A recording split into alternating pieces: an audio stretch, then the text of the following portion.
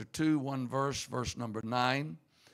And some would probably pronounce it Haggai, some Haggai, but he's a minor prophet, but he speaks of major events.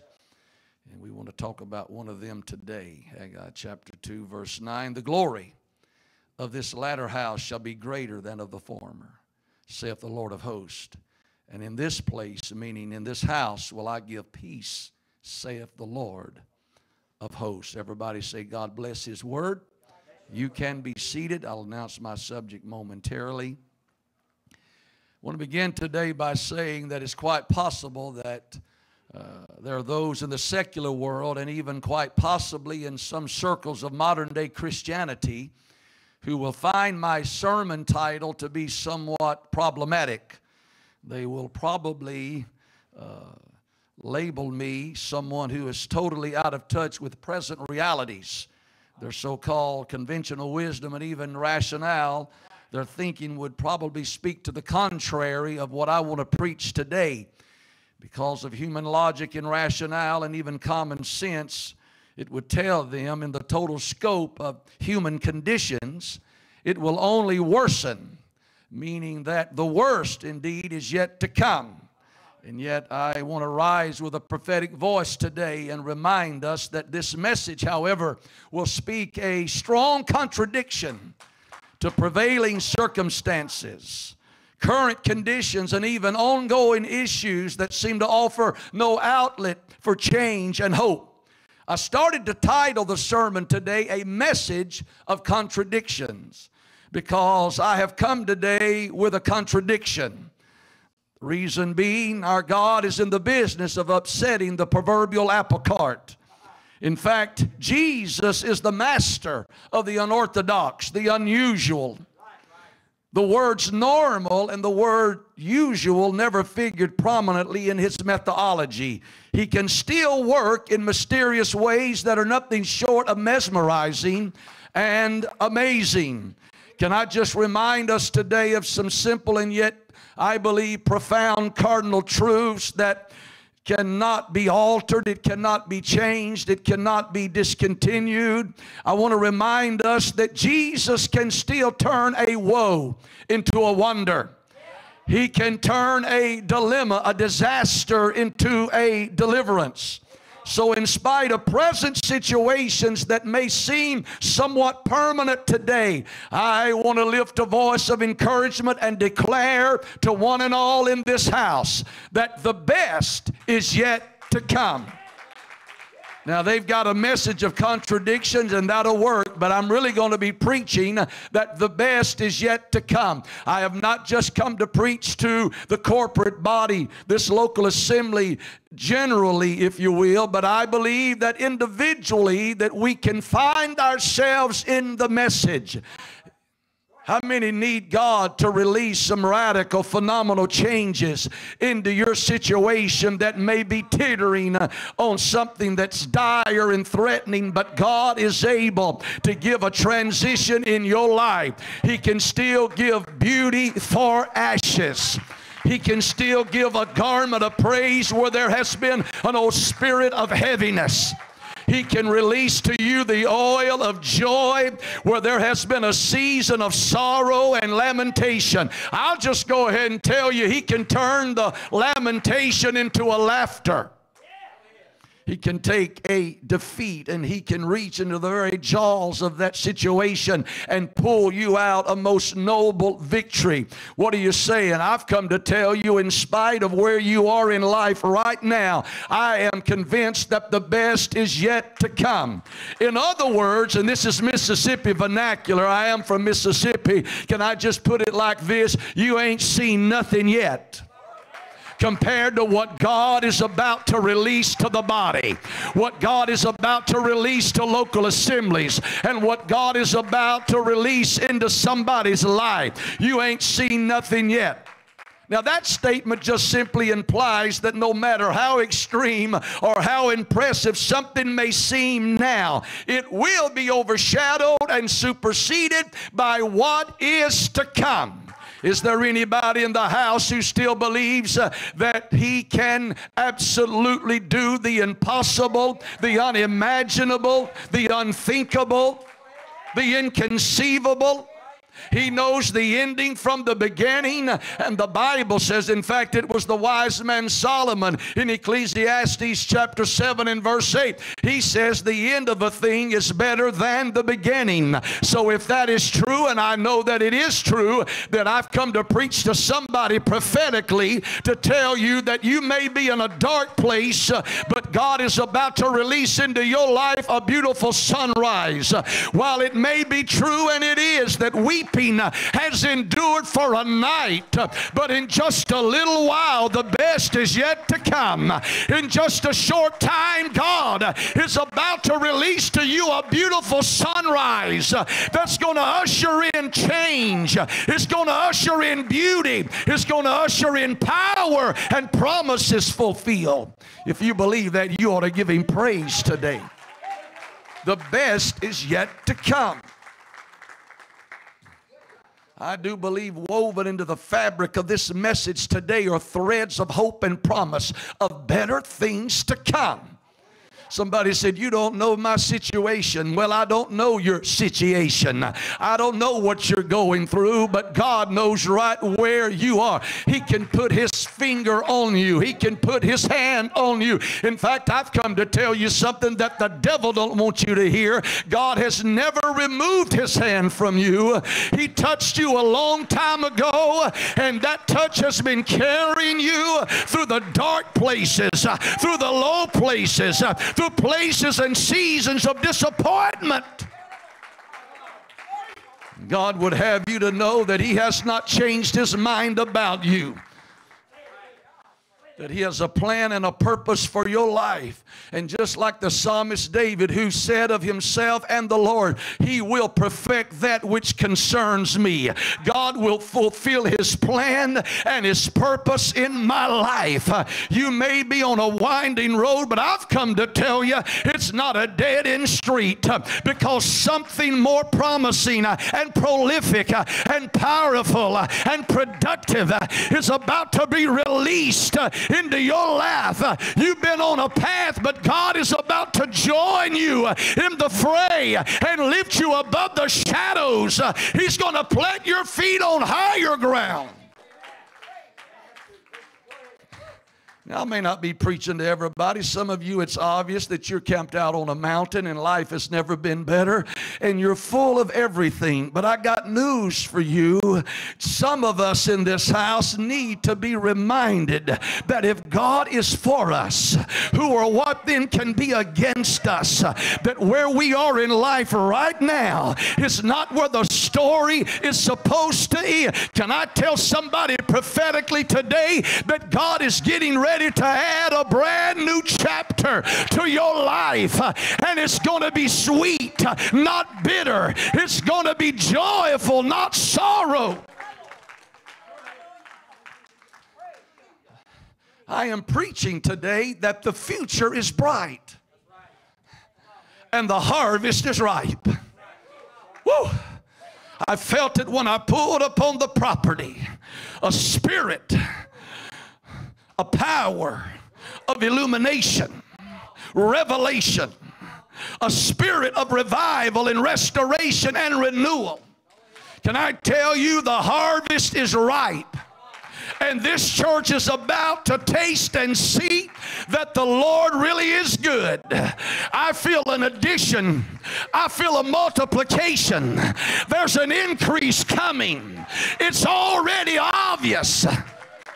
I wish somebody would claim their family right now. Claim that family member. Claim that husband. Claim the wife. Claim your children. Claim all the prodigals. The best is yet to come. Out of the ashes will rise up a mighty army. This message represents a positive word about a powerful future. Really, Brother Crease, it's a message of optimism. We need a baptism of optimism. It's a message of hope and confidence and optimism about the church, His plan, His purpose for His people. See, optimism is just simply defined as hopefulness. Amen? And confidence about the future. It's a belief for a successful outcome. Now that's optimism. And we are confident today when it comes to the church. Its future. We are confident that the powers of darkness, the gates of hell, cannot prevail against the church, past, present, and future. The church is triumphant. Amen? The same, however, cannot be said about the world that we live in. The direction that it seems to be trending. Our world tonight or today is in a crisis mode. It's in an upheaval, appearing to be on a collision course for disaster. The eyes of the world today are focused on the Middle East, especially Israel, God's chosen people who are at war against those who want to annihilate them. These are dangerous and unprecedented times that we live in as the people of God. We must understand that while we are confident concerning God's economy, God's church, we don't hold the same optimism when it comes to the direction that our world is trending in. Amen? People today, let's just get honest, are less optimistic about a positive future for America and even the world. Socially, politically, economically, there's really not a lot to be positive about. And I must concur with your pastor today. I'm patriotic. The worst day in America is still by far better than the best day in some third world country. Thank God for America and the liberties that we still have. As of right now, we still have them. I thank God for America. America has been highly favored and blessed by God. Amen? But we must understand something, that while the church cannot be shaken, the church cannot be moved, the same cannot be said about the world and even America for that matter. Amen? And yet we're a part of a kingdom that is eternal. And if you keep up with the news, it can be depressing. It can be alarming. It can be discouraging. And I get frustrated sometimes and aggravated and irritated. And there's a new one, aggrafretted. If you follow the news, because you wonder what's going on. How can people be so wrong? How can they be so blind? Everything seems to be upside down in their theology. And well, the Bible talked about it, that in the last days men would not be able to discern their right hand from their left hand.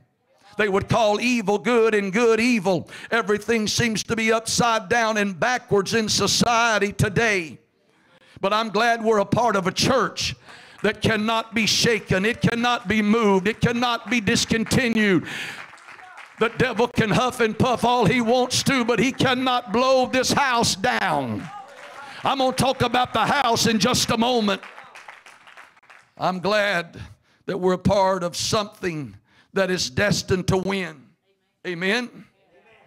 You got to understand, when we look at the world today, the current state of affairs, the kingdoms of this world will rise and fall. Governments and political parties, they will all eventually crumble, but the church cannot be destroyed. Can I remind you that the church is not in a free fall. It's not in a tailspin. The church is not going down. The church is not losing momentum. It's a triumphant church. Understand there, as far as the church, the mystical body of Jesus Christ, there's nothing wrong with the church. Now, local assemblies, that's another story. There's no such thing as a perfect local assembly. I'm not looking to go preach at a perfect church, because if I get there, I'm just going to throw a monkey wrench in all. It's not going to be perfect any longer because I'm there. Amen. But the church that he's coming back for will be without spot, blemish, wrinkle, or any such thing. I've got great confidence in God's economy, His church. In fact, I've never been more optimistic, more confident that the best indeed is yet to come. I'm not here to insult our spiritual intelligence. I know many of us have been raised in this, and we've seen great revivals and great moves of God, and there's been many great glorious eras in our rank and file of Pentecostalism. But I got news for you. My Bible talked about in the last days God is going to pour out His Spirit on all flesh. Are we not living there? Then why not expect a revival in your church, in your family, in your own life? I still believe, yes, the world lies in darkness, but the church is a city that is set on a hill that cannot be hid. The church is a bright light in a darkened world. So I've come today with some contradictions. I've come to dispute evil influences. I've come to expose and denounce the devil's propaganda that would try to convince us that at best all we can hope for is a little here and a little there. Just a little, sporadic outpouring. Just a little shower. But I got news for you. I don't read that in the Word of the Lord. Hope is not lost. The light of His love has not grown dim. He is still omniscient, omnipotent, and omnipresent. In the one verse that we read today, Haggai prophesied to the leaders of the Jews who had just returned to Babylon, or returned to Jerusalem from exile in Babylon. To paraphrase what he was really saying that day, he was saying to those old religious heads, if you will, we will finish rebuilding this temple. And once it is completed, it will supersede the greatness of the old temple that was destroyed almost 70 years ago. He talked about something that had happened almost 70 years before. The old temple was destroyed, and the Jews were taken hostage, taken into Babylon. And then he comes back later after their release from Babylonian captivity, after their exile there, and he begins to speak as they're rebuilding the temple. And as he began to prophesy, the glory of this latter house is going to be greater than the former. He's talking to people that could only remember how things used to be. They were connected to the past emotionally. The past represented sentimental value to them. And they were trapped in yesterday, trapped in the past. They could only remember how things used to be. And I'm not here to minimize yesterday. Thank God for foundations that we're building on today. You've laid a foundation. Others are going to build on that foundation, and it's going to be better. Every generation ought to take it to a higher height. Every generation ought to build upon the foundation. Every generation ought to see more, not less. I wish somebody would just go ahead and say, you better give me some room, Bubba, because what God's getting ready to do in this church is going to blow some minds. The glory of the latter house is going to be greater than the former. What he was really saying, I've got a word of prophecy for all of you. He was saying the best is really yet to come. The glory of this latter house shall be greater than that of the former.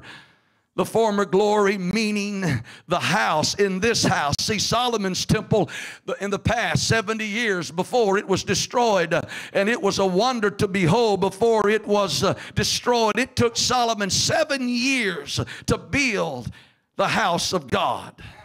Millions were spent, and yet the latter house, the second temple, the prophet said, would exceed the beauty and the majesty and the glory of the first temple, or the latter, or the first house.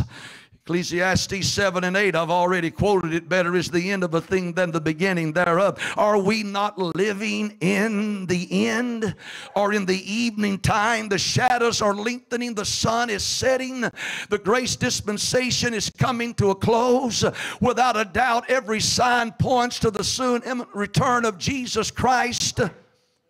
World events are rushing toward their culmination. But can I rise to tell you, in a day when world events speak of the signs of the time, I believe according to this Bible, it's time for the signs that Jesus said would follow those who believe. Is there any believers in the house today who believe the deaf are going to hear, the dumb's going to speak, the lame's going to walk, the lost are going to be saved? Yes, we're living in the evening time. There's no denying it. In fact, Isaiah talked about darkness would cover the earth and gross darkness the people. But I'm glad in that same time period, Zechariah said at evening time. Evening time. Now there may be multiple connotations. You can study that, but let me preach it my way because I'm in the book. It's evening time. The days preceding the coming of Jesus Christ. We're there. It's darker than it's ever been. But he said, in that moment, in that season of evening time, there shall be light. This is no time to give up on your family. This is no time to give up on yourself. At evening time, there's going to be light. Right in the midst of darkness, the light is going to penetrate those ominous clouds of immorality and perverseness. I realize it's a day of moral delinquency. It's a time of perverseness, but there will be light. In a day of compromise, in a day of falling away, in a day of lukewarmness, in those same last days, the Bible says, but the people who do know their God shall be strong and do exploits. We need to take a look at the wording there. They that do know their God. That means intimacy. That means personal relationship. That doesn't mean lip service. That doesn't mean convenient religion. But people that know their God, people that have a walk with God, are going to be strong and do exploits. It's just like the consummates a marriage in the Old Testament. It says, and he went in under her and he knew her. There was relationships. They knew one another.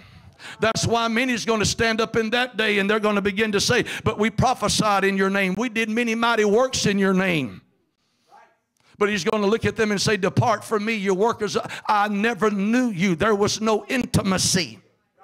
No wonder David said, as the hart panteth after the water brook, so panteth my heart. David was saying, I want to know you. I want there to be a relationship between me and thee.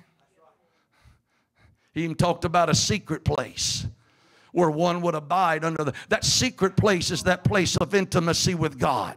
Amen. It's not just going through the motions of religiosity. It's not just coming to church at our convenience.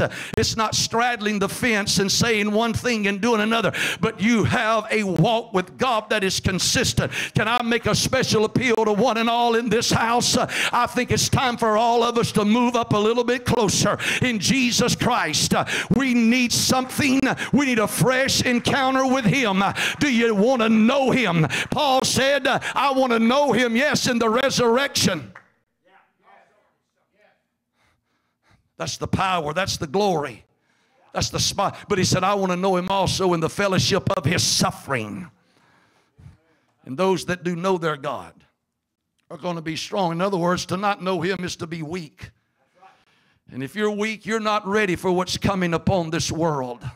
Now, I've come with a positive message, but I must interject and incorporate a little negatives. Some people call hard preaching negative preaching. He got on my toes. He's a negative preacher. You better thank God for a negative preacher then. Somebody that'll tell you what you need to hear, not what we want to hear. My flesh doesn't want to hear it, but I need to hear what I'm preaching today. I want to know Him. Amen?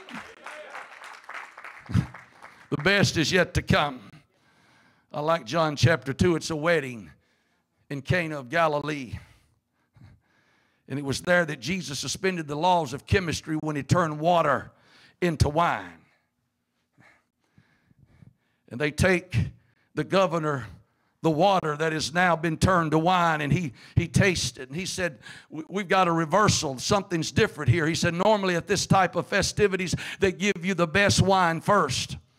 And when men are well drunk, in other words, when everybody's too intoxicated to know the difference or care. Now, I've never been drunk in the natural. I've had a few spiritual benders. Been drunk in the Holy Ghost several times, but never been drunk in the natural. But they tell me you get a few under your belt and get to taste a little bit, and it clouds your judgment, and you don't care. It all tastes good. Hello? Don't any of you blow your cover now. Just sit there like you don't know what I'm talking about. Hello? He said when men are well drunk. In other words, when they're too intoxicated to care. That's right. He said then they take out the expensive wine, and while you're having a party, they'll slip in the cheap stuff to save cost. But he said at this wedding, you have the reversal. You have saved the best wine until...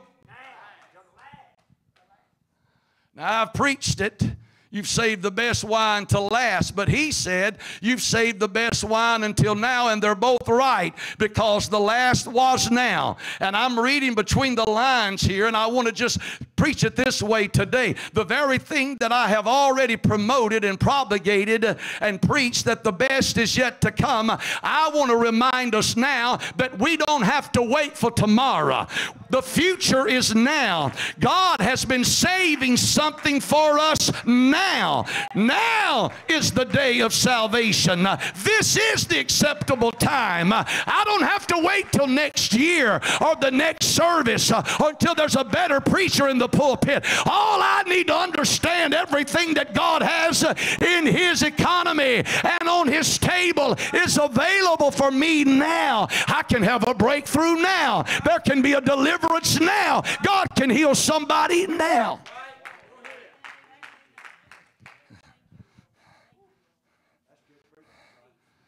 When men are well drunk, well, my wife was with me. She'd look at me and say, don't tell this part, but I'm going to tell it. She's not here with me today. We're separated. I'm in Tennessee. She's in Mississippi. We're only separated in miles.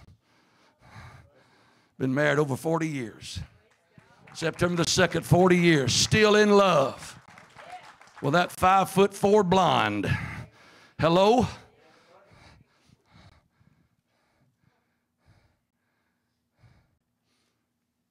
Now, I've never been to a honky-tonk, but I've been told they dance, they sing. There's music. There's drinks. Sometimes fights break out inside, and they take it outside. Sometimes they just stay in. And you got the good old boys, if you will, that's chasing women. And they walk in, and some gal starts flirting with him. Turns to his buddy and says, if you looked up the definition of ugly, you would find her picture. I'm being ugly. But after a little while, after he's had a few, boy, y'all know what I'm talking about, don't you? I'm not the voice of experience up here, but it's effective anyway. And he turns to his buddy about an hour later and says, you know what I've been thinking? She don't look half bad after all. And it reminds me of an old worldly song I heard right out of high school. I was working at a place for a while, and they would play that kind of music. And one guy was singing about that all the women look pretty at closing time. So the governor knew what he was talking about. He said most of the time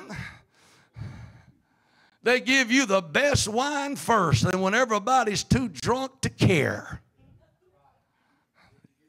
slip in the cheap stuff. But he said at this wedding, whoo, it's the total opposite. There's been a reversal. You've saved the best wine until now.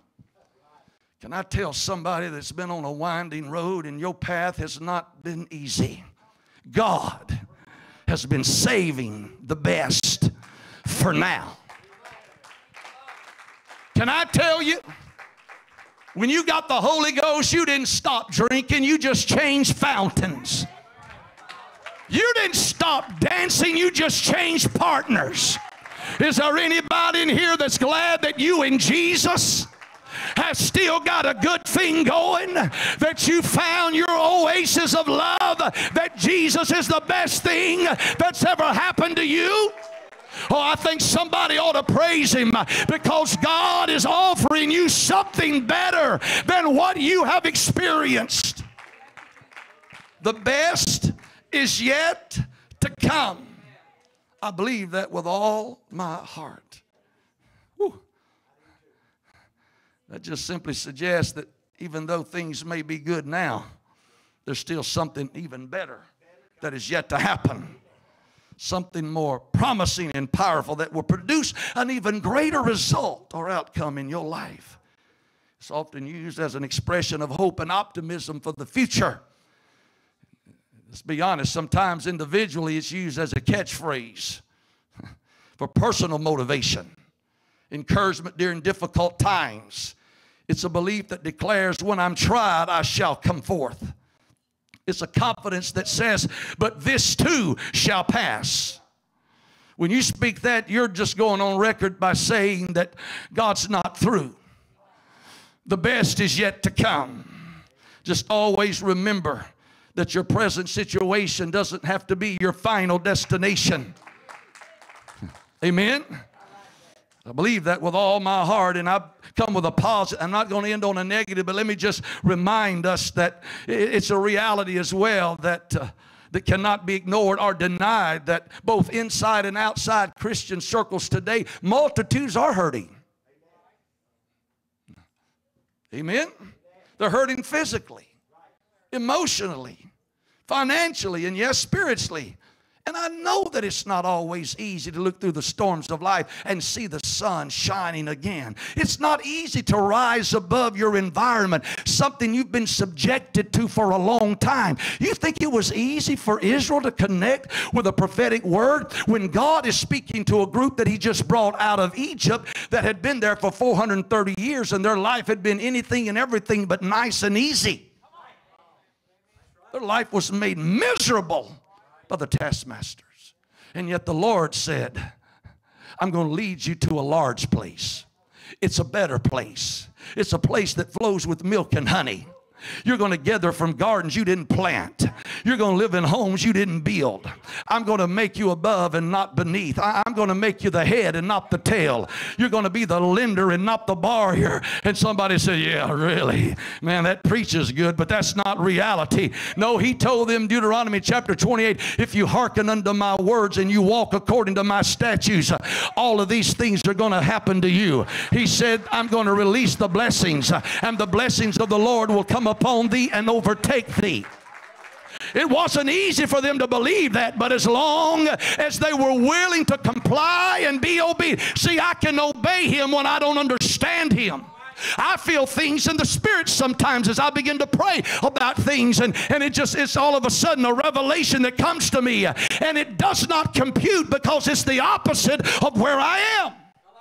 But I choose to hear and believe what God is saying, even if when I don't understand it. And sometime a word comes your way and it gets worse, a whole lot worse before it gets any better. But you just stay the course. You just hold on, because there are blessings coming and it's going to overtake you. See, I don't have to look for blessings. There's a blessing looking for me. You don't have to run around chasing after a miracle. If you're a true believer, the miracles will follow you. These blessings shall come upon thee and overtake thee. Going to run you down. Boy, I feel some doubt now. Hello. I never catch a break, preacher. If it wasn't for bad luck, there'd be no luck at all.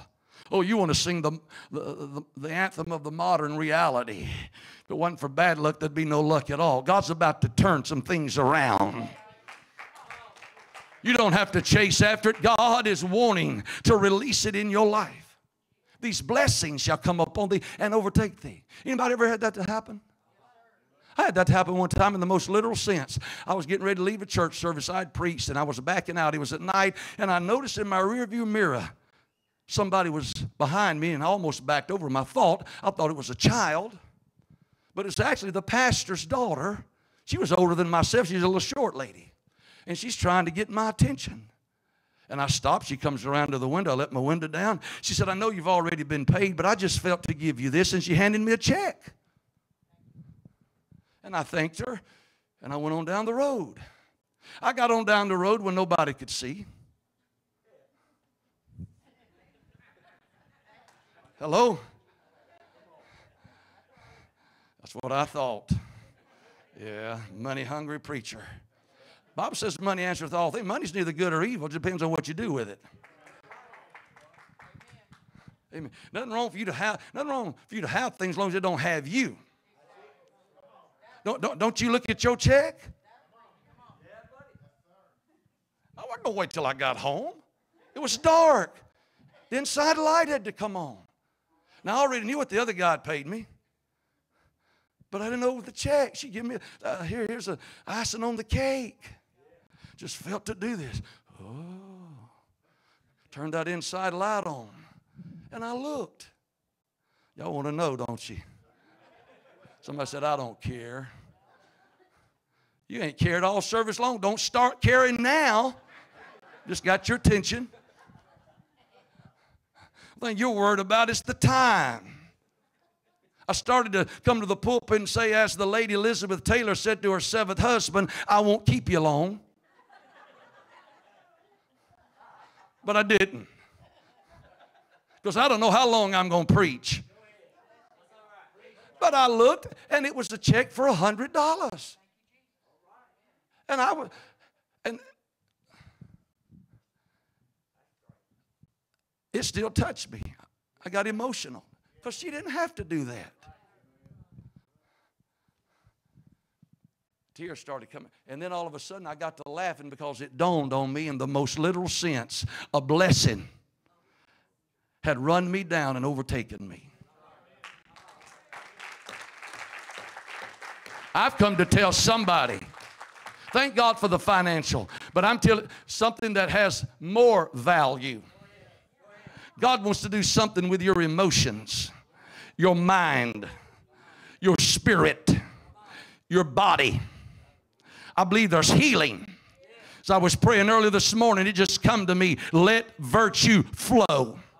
And I said, God, I don't know at what point in the sermon it's going to start flowing, but I'm believing that you're speaking to me, that it's your will to heal somebody in this service. I've come to tell you as we stand to our feet that God wants healing virtue to flow. I've got more preaching, but I'm not going to preach anymore. I'm not going to preach anymore here today. Let virtue flow.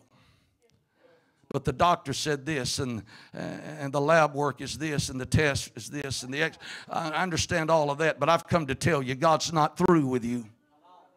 The best is yet to come.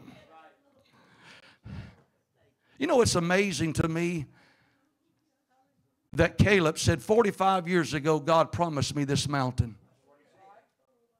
He was 40. Now he's 85.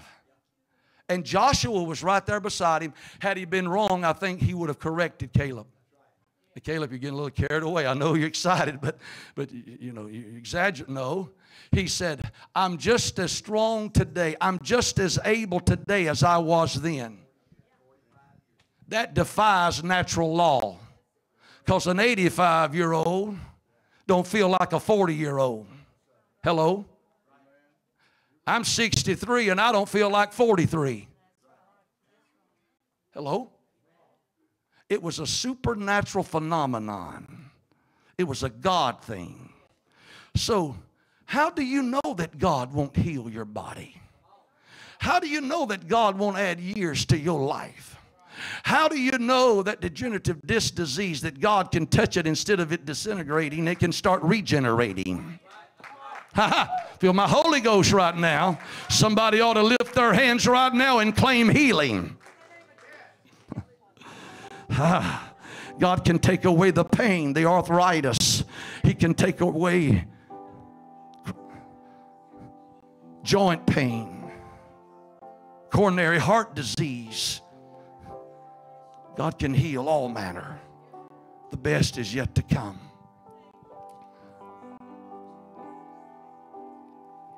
Really feel this today. God wants to restore somebody's health.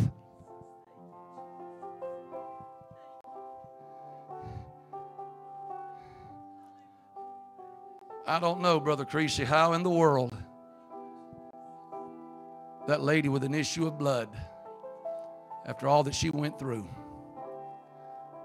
I don't know how that lady could have had any resolve left, any faith, but she did. And it's not easy to believe God for good health when you've been in a protracted season of bad health. I have people tell me, preacher, I don't remember the last time I felt good. I preached for a guy not long ago that's probably 6, 7 years younger than myself. And he said, Brother Sanford, I'm just being honest. I don't know the last time I felt good. Every day is a struggle. Every day there's sickness, there's pain, there's issues. He said, I don't even remember how it feels to feel good. I'm telling you right now, God can release to you a better day. Does anybody doubt that? No, I don't think you're going to wake up in the morning and be a teenager again.